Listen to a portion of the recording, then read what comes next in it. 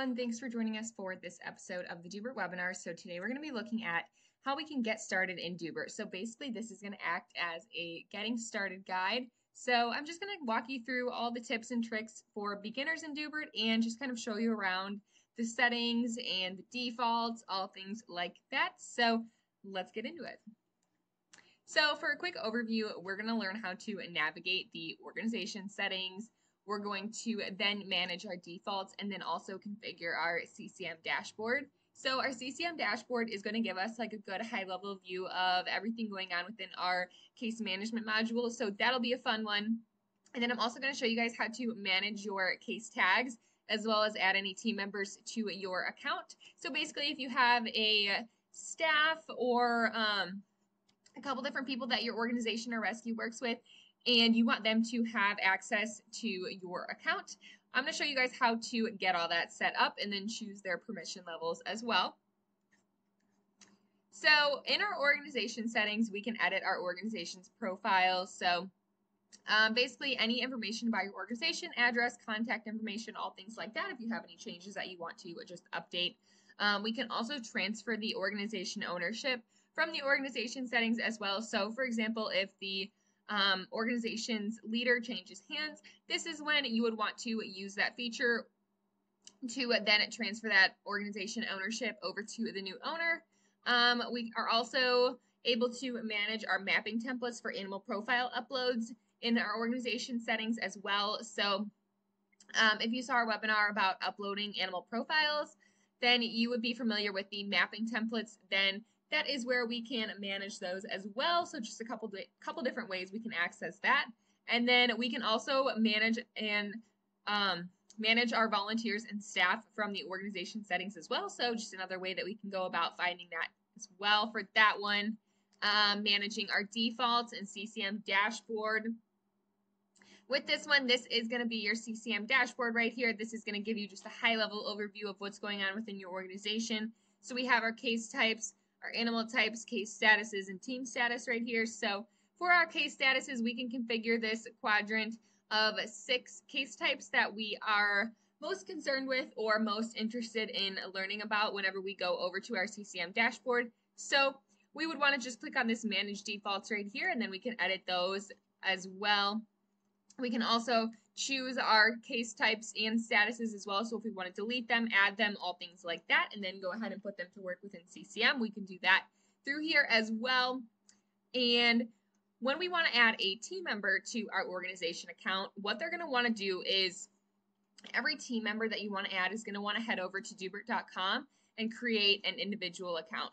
And then what is going to happen is that the org owners are going to go over to the Partners tab, Manage Volunteers, and then they're going to add volunteer permissions. So that's where they're going to be able to search your email address that you use to create your individual account. And then they're going to be able to set your permission levels. And then team members, once that has been done by the org owner, you're going to want to hop into your email and just accept that invitation email to get access to the organization's account. So I'll show you guys a little bit more about what that looks like once we get into the system. But other than that, that is all I have for our quick slideshow. So now we're going to jump into the system and I'm going to walk you guys through all of these different processes and show you some of my favorite tips and tricks for getting started. And I am going to be demoing in our beta environment. So just in case anything looks a little off or different, that would be why we treat it as a sandbox for demoing and webinars, things like that. So other than that, let's get into the system. Okay, so now I am logged in to my organization's account and I am the organization owner of this account, so that's why I'll be able to access the organization settings. So I'm going to head over up here. At the top, we have just this little icon right here, and then this is going to be our organization name right here. And then right here we have our organization's account settings. So we're going to start there, and what we're going to see here is a ton of different settings and options. So right here we have our organization profile right here. We can click on that if we want to edit any information about just our organization itself. We have our transfer ownership option, like I mentioned here, if we ever want to send that ownership over to someone else if it is changing hands. Transport ownership, we can transfer that as well. We can delete our organization's profile from right here too. And then down here, if you use the auction features, you have a couple different settings for that. We also have importing animal profile options here as well, so we can manage our mapping templates right here. If you saw our previous webinar last week, we uploaded animal profiles to our cases. So that is another way we can access our mapping templates, is from just right here. And then we also have the ability to manage our volunteer users here as well. So we can add volunteer permissions, block, pending, approved, or view our blocked list right there. So super easy. Organization owners have a lot of different setting options to choose from. So I hope that kind of helps, just to kind of give you guys some ideas of where you can find a couple of these different settings. So now we're going to move into the CCM settings. So I'm going to head over to our companion case management module right here, and I'm going to click on dashboard. So this is our CCM dashboard. So when we want to configure this right here with our case types, we're going to want to basically be able to prioritize which case types we find most important that we want to see whenever we open up this dashboard, because this is great for any executive directors or program managers, all things like that, who are looking for that really high level account of what's going on within their organization. So I highly recommend this page for anyone in a management position. This is going to give you a really good idea of what is going on with your organization.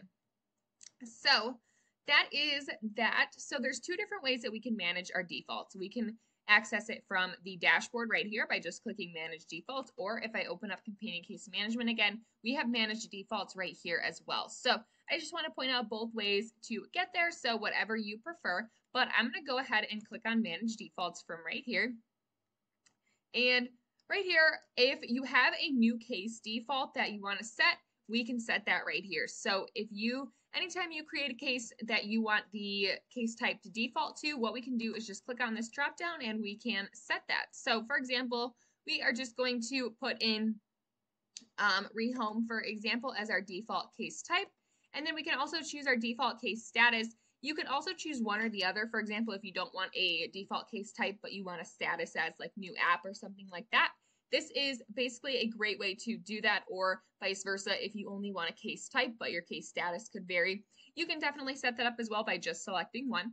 But I just wanted to show you guys that is one way to go about that. So that'll definitely be a good time saver if it is something that your organization is interested in doing. But then right here we have our case statuses. So basically what these do is kind of tell us the progress of our cases.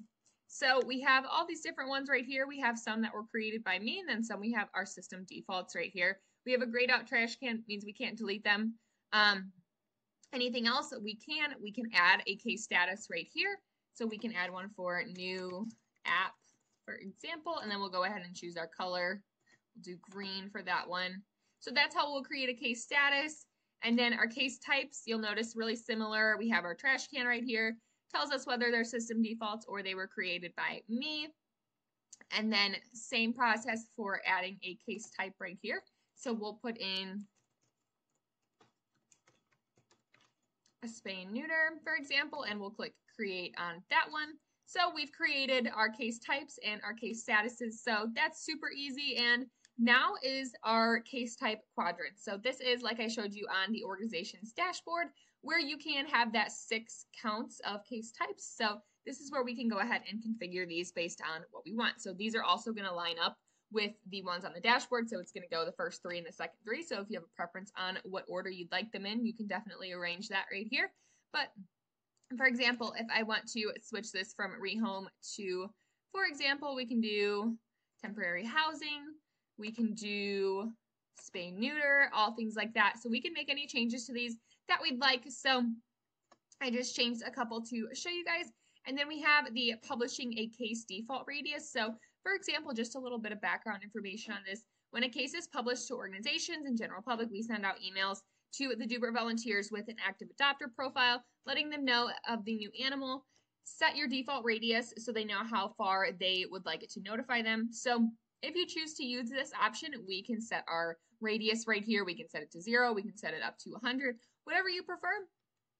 But anyways, down here we have transferring a case options. So if we ever transfer a case to our coalition members, this is where we'll decide if we want to keep that case open once we've transferred it, or if we want to close and archive it. So totally up to you and your organization's processes, but I prefer to close and archive it.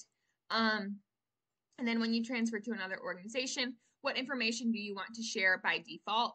So then we can choose here what we want to add. So if we always want to have animal profiles go with the case, we can select that. We also want client details and contact info. We can do that.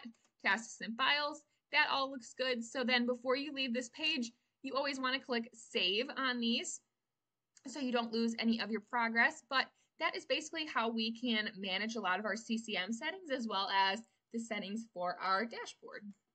So once I click save on that, you can see I have a couple updates here in my dashboard and all things like that. And then once you have your team members in here, you start assigning them cases, all things like that. You'll have some team statuses to check out as well for right here. So that leads us into our next topic of how we can add team members to our organization's account.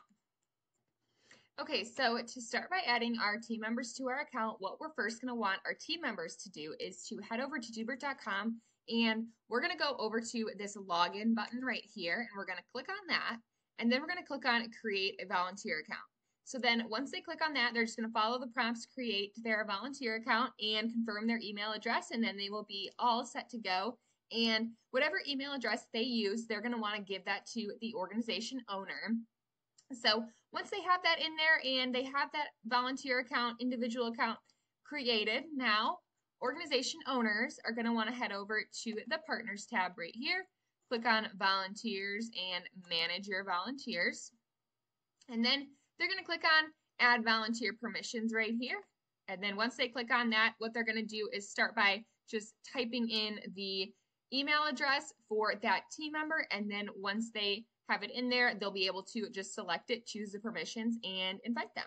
So super, super easy. And then what that team member is going to want to do is once that invite has been sent, they're going to want to head into their email and accept the invitation. That's really important to be able to get access to the account. So once they accept that invitation, then they're going to be able to log into Doobert as normal by just clicking this login again and then using the logins that they created right here.